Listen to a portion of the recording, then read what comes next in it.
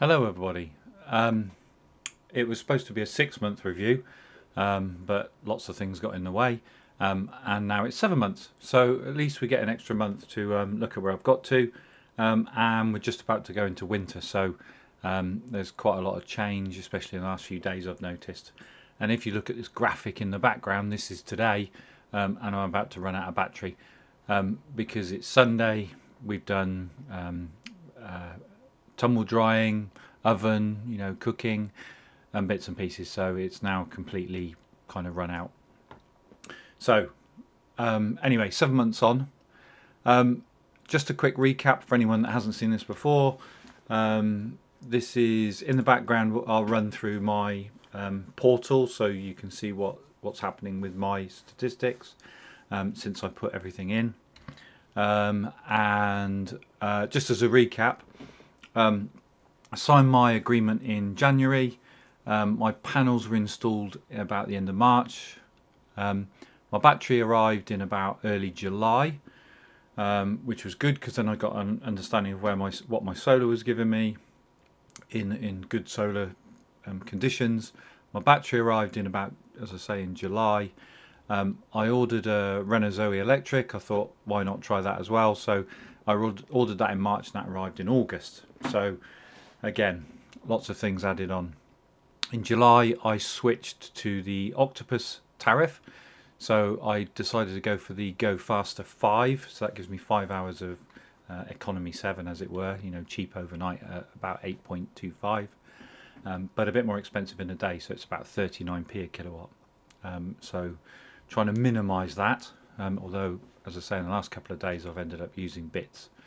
But anyway, my solar setup is a 4.38 kilowatt hour rec back panels, an 8.2 Givenergy battery, along with the hybrid inverter.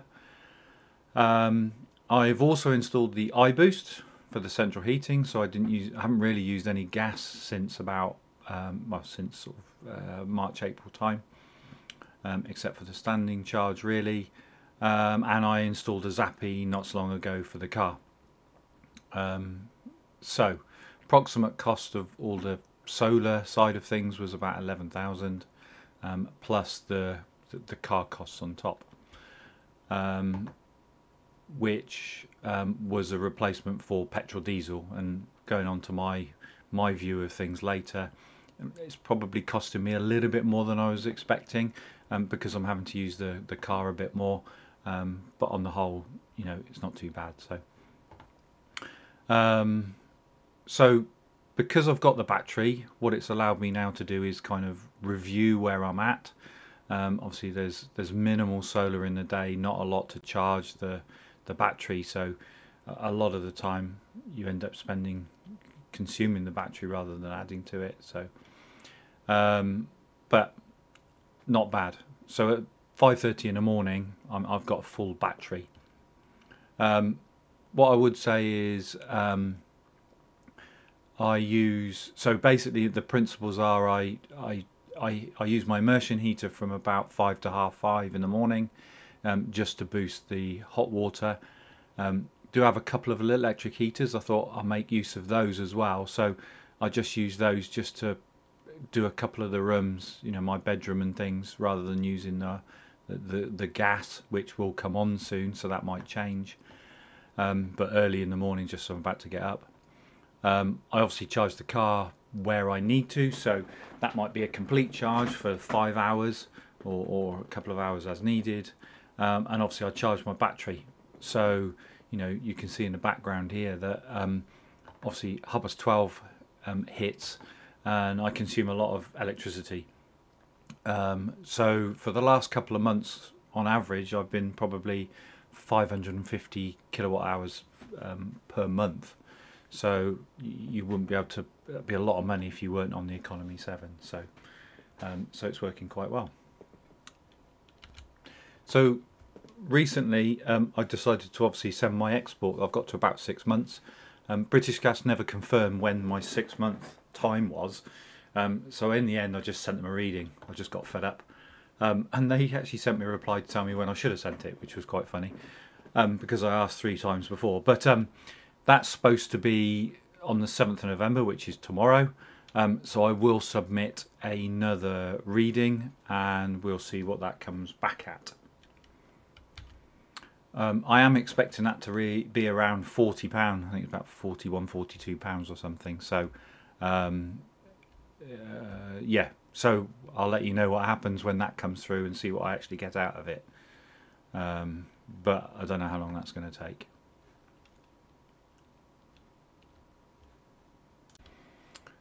Okay, so if we switch it to my view of the world, again, this is my nice complicated version of it. My solar bit isn't working, so we'll forget that at the moment. Basically, I've added in here my Givenergy reading and my actual reading, so obviously I've got a bit of a variance there. Looking on the right here, we've got so this is my payback. So linked with the bottom part here, this is what I think over time my payback's been, and as you can see, it's drastically dropping. So at the moment, I'm looking at under, sort of 7.5 years. If I don't add the charger, obviously adding the charger adds another £1,000 on the top, so that's back up to 8. Again, we're just going into winter, so we'll see what happens. And obviously with the battery and economy 7, it's affected it slightly differently from the original where I was going to be with the solar on its own, an additional battery. I put what I think the solar the iBoost savings probably so far, which is £100 total install, and can't remember what the total battery charge now. This is how much I've saved to date in terms of solar. So that's adding that up. This bit I've added. Let me go on to this bit at the bottom here. So this is the bit we're interested in terms of the payback. So this is what I think I've currently saved because of my solar, which is £800. And this is the cost of my electric so far. So it's reduced a lot. Over here, basically this is it over time. A lot of you, if you've seen this before, will recognise it. But there's some other bits I've added now. So I've put my total electric costs. So what I was trying to work out was from about, let's say April, end of March, beginning of April, what is my total cost? So you can see March, I added my iBoost, the battery, and then the car. I think at the moment my total electric since since April, let's say, has been £200, and my gas, because of the standing charges, and at that point I was running on a bit of gas, is about 139. So I think at the moment we're looking at about, what's that, 360, 370. So that's my total bill to date. Now it's very different in the last few months, but that's from sort of April time, which still isn't bad. I added in some extra bits here because I thought, how do I compare the electric of the car? So my car is at about 4,800, and again, bear in mind I've only had it since August. So yeah, not that long. I think at this kind of consumption, we're looking at £900. So that's what it would have. That's what the equivalent of the diesel is. Obviously, I've paid the electric cost, which is a lot less. And then there's a couple of other things. So I've kind of tried to work out what the car would be costing me in fuel, in electricity, as a rough cost of that economy 7. It's probably slightly out because I've added immersion and things, but as a rough idea. And any additional spend. So if I go to a BP Pulse thing, how much have I spent? So again, you can see I don't use them. I try not to. I try to do everything at home where possible. In the last few months, so the pink is what my solar savings would be. Otherwise that would be paying the electric costs. This is my car cost, so I added in to try and make it as comparable as possible. So just to clarify, this is the Renault agreement, my contract cost, which is £300 a month for the Zoe itself, which was the kind of offset I had against the diesel or petrol.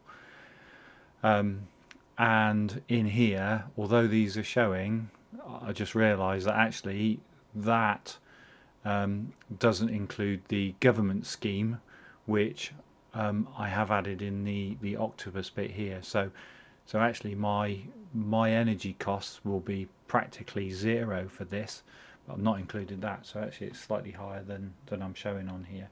It's lower than I'm showing on here, which is good. I've now added in the Octopus data, so download it from the Octopus data, and this is included here. So you can see part of the government scheme I've added in here at the £66, and the referral that I got early on when I first started in there, which has really helped. So as a total, you can see month on month I'm really not spending anything. It's been offset by things, so I've been extremely lucky at the moment that that's been picked up with the referral and the government scheme. So on the whole, I think since I've started this and switched over to Octopus, my total cost at the moment is about £33 of electricity, which is pretty good considering I've run the car, I've put the immersion on and everything like that. So pretty lucky, and it seems to be working very well. I can show you what that looks like as well. So this was currently last month, so it was £3, and you can see here my bill was £69 for last month, which was 580 kilowatts, and with the government discount, it all meant that it was at £3 total cost, and similarly the previous month as well. So that's what it looks like on the bill. Just want to say final thank you for anyone that's watching and interested. Anyone that's got the solar and things like that, hopefully they're seeing some good results as well. Again, I'll see how it goes over winter, and I'll probably keep an update every so often. And any questions, just ask and I can try and help. So yeah, that's where I am right now, and we'll see what happens. Thanks very much for watching. I'll speak to you all soon. Thank you. While I was just finishing the video, suddenly realised that I may as well take out the government support scheme values from my chart, and also the solar bit. So actually this is a true picture of where I am now in terms of my monthly spend in car and electricity. Obviously you can see here that my petrol and diesel costs has gone down drastically because of the electric car. My electric, and because of the incentive and the referral, the last few months have actually been zero. So I'm in line with where I am, a bit higher this month, but that is a true reflection, I think, of what I've been spending.